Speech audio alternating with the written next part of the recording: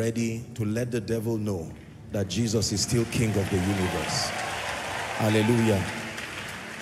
Hallelujah. So after the media presentation, which I want you to please pay attention to, rapt attention to the media presentation, the next voice you'll be hearing will be that of Professor John Kennedy Okpara, who is a great man of God and also the chairman of the CSS group. Thank you very much. His first time here at Koinonia. We honor you, sir, in the name of Jesus Christ. Media, are you ready for us? God bless you.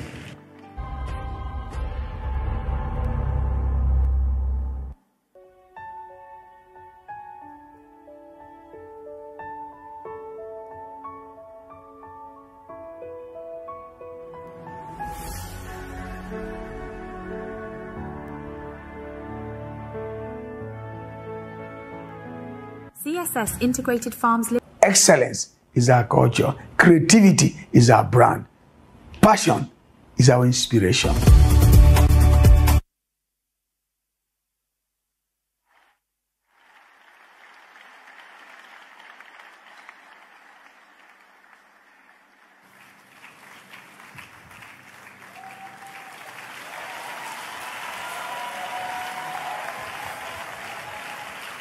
Shout hallelujah.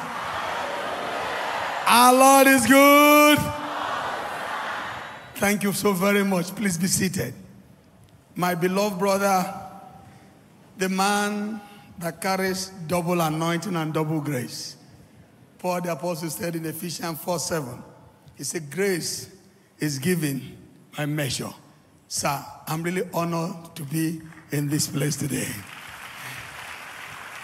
This is the first time, in spite of our relationship, for me to enter here. But one thing he knows, I'm always connected to him up to 4 a.m. praying along with him when I go to the chapel. I am really, really blessed to be here today. Few days back, I arrived California to chair a meeting of the International Businessmen Fellowship meeting. And the people said to me, please, when are you bringing Apostle back? He ministered at the World Convention, and they are asking me to bring him back to America to minister at our convention. I said, well, to get him is not easy. Sir, thank you very much for this privilege. By the grace of God, he has mentioned my name. I served 4 presidents in this country. Started with President Obasanjo, through to President Buhari before I left government. And in one of the assignments I do, I was nicknamed the #1 pilgrimage officer for Nigeria. And because of that privilege, I had to take the President of Nigeria and 14 governors and 4 deputies, including the Senate President now, and so many others, to the state of Israel. And we were hosted by my friend, the Prime Minister of Israel. In one of those meetings, he said to us, the food Israel will eat in 15 years, we already have. The governors, the president, everybody was clapping. I decided to go to him and I said, Prime Minister, I think you made a mistake. He said, no, John, Israel have conquered food security, sustainability through technology. And if you are interested, we would like to go through with you. And that is what gave birth to what I'm about to share in a few minutes. Today, by the mercy of God, it might interest you to know that the only Nigerian president that have gone as a president to the state of Israel was Jonathan, and it was through my instrumentality and by the mercy of God as the head of the Pilgrimage Commission. Today, I'm going to talk to you about something. Every one of us, we can feel the pain, the pause. Food security, sustainability, acute scarcity, inflation, famine, everything, you can name it. And we're all lamenting. You can lament from now till Jesus comes. If you don't do something, nothing changes. Scarcity was what produced prosperity in Egypt. Scarcity was what made Joseph the prime minister of Israel. Egypt. So whatever scarcity we are facing today, we can conquer it. Let me take you on a journey. Do you know Nigeria, by the mercy of God, is so blessed? God gave us 40 million hectares of land. And we are the highest producer of yam in the whole world. 76% of what the world consumes in terms of yam is produced by Nigeria. Yet, Nigeria is not in the list of 10 exporting nations of yam. What a tragedy. We are doing 65 million metric tons of yam. Ghana is number 2. Yet, Ghana is number 1 in the export of yam in this whole world.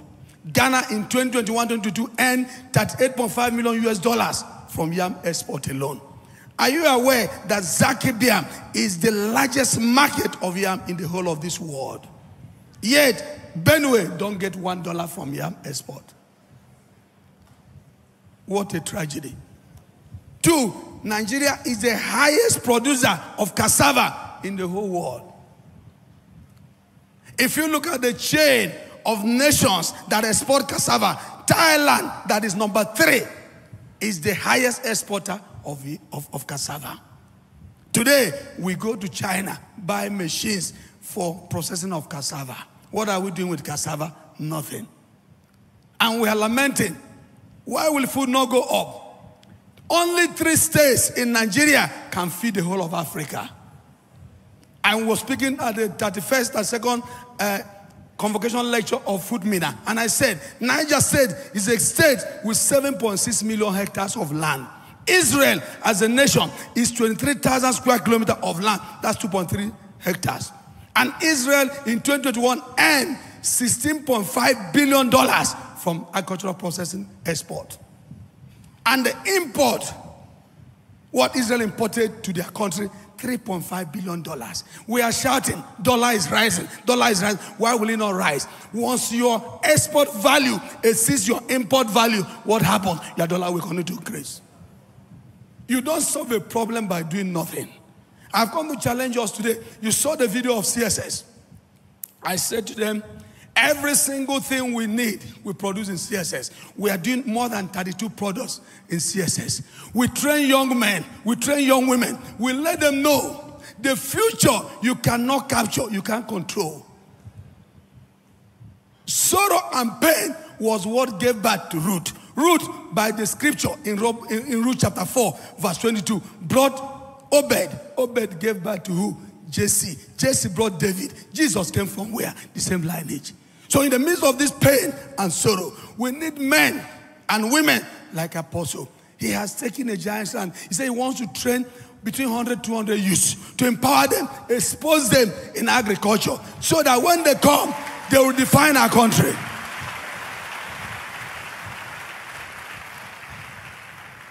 Every single one of us, are you aware? Do you know Nigeria consumes 4.5 million metric tons of fish every year? And yet we are producing 1 million metric tons. Every single one of you seated here can grow fish in your house through just small containers. And you're getting money and you're making money. And you are contributing to the national quota. Look, no government alone can solve the problem of its people. But we have to do something. And that's what he has decided to do. To be able to say, let's do something. Do you know, I went to Norway some time ago, and they said to me, look, Nigeria imports 8 million euro worth of fish from Norway. Norway is very small, smaller than Abuja. Am I communicating? We have to do something. Otherwise, nothing will happen. So I've come to encourage you and let you know that what he's doing is unusual. And we can start today to see how we can change our mindset. Today, the average woman in the market is counting on dollar. What business do you have with dollar if you are producing what you need? We are chasing shadows. Sir, I really pray that by your step today, many people will come to say, let's key in. We are changing things. We are changing the narratives. People are looking up to us. I was doing a study. Look at, we need, out of the 8 million metric tons of paddy we produce in Nigeria, we consume more than 12 million metric tons of what paddy. Now, let me tell you, Lagos State alone produces about 360 million gallons of water. 25% of that water can give us 80% of what we need. Yet, it's wasted. I told them, Shiroro Dam give us 700 megawatts of power. What next? You should be doing 24 hours farming. Israel, as a nation, experiences one rainfall in a whole year. Yet, they're able to come. 90% of what they get is recycled. In CSS, we have waste to wealth. Every waste material, every paper, we convert it to something. We produce paper crate from it. Every department is a raw material to the other department.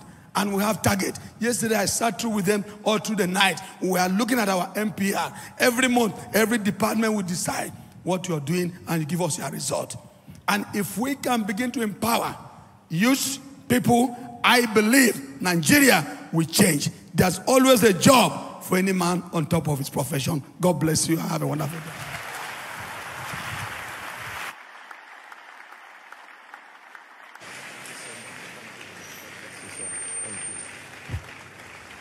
Hallelujah.